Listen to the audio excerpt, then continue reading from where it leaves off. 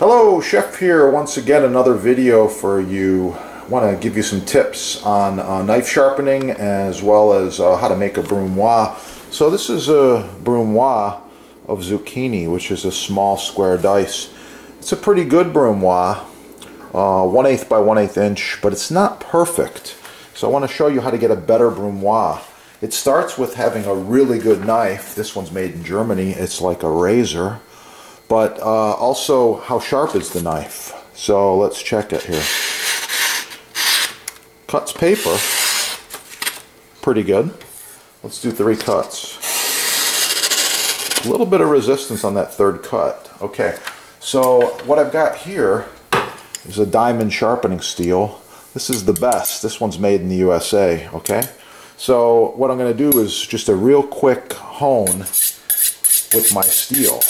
I'm holding the knife approximately 15 degrees angle. That's it. I'm all done. When I'm busy in the kitchen, the sharpening steel is my friend. It's fast. When I'm not busy, I take my knives and I run them through all the stones. Check out our videos. You can learn a lot more about knife sharpening. Here you go. 3 cuts again. 1, 2, 3. The knife is definitely sharper. It goes through this paper very easily, but the real test is not paper, it's obviously food. So let's take a closer look here at this awesome baby zucchini. Thank you, farmers.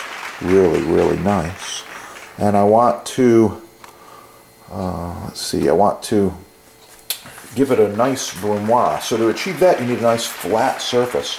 Cut off the top, cut off the bottom, and for something that rolls on you like this, you want to try to make it flat first. So to make it flat first, I'll remove the very, very bottom piece like this. There we go.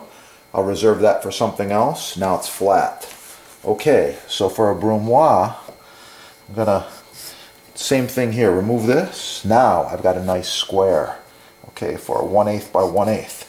There we go. 1, 2, 3. Okay. Now this scrap here is still going to get used. I'll show you that in a minute. But this is for my brunoise. Now I line them up and I cut them into perfect pieces. With a sharp knife, it's so much easier. 2, 3, 4, and 5. Okay, so right there I've got 5 very consistent pieces, and I'm going to give them a small dice like this here. Little baby brunoise, okay? You can go faster with a little practice. Oh. Okay, so you can see what I got going on here. That's a really nice brunoise, and you're only going to achieve that with a sharp knife. If you compare the two of these brunoise, what I've got going on here, you compare the two of these, this one here is much nicer. Those are a perfect 1/8 by 1/8 brunoise right there. Really, really nice little squares. Okay, so that's the video. I just wanted to give you those tips. Keep your knives sharp. Yeah, score the chef's tools at the sponsor right there. Yes, subscribe right there. Oh yeah. This is the diamond steel I used. By the way, this one is about 10 years old. It's still going. This is the red one, the 600 grit diamonds, microparticles. And these are the best. Chef's knives are in stock, super high quality, razor sharp. And don't forget about the butcher block. You cannot have perfect cooking cuts and techniques and preparation without having a rock maple or other high quality hardwood butcher block. You got to have this. That's it. Get cooking and have a beautiful day.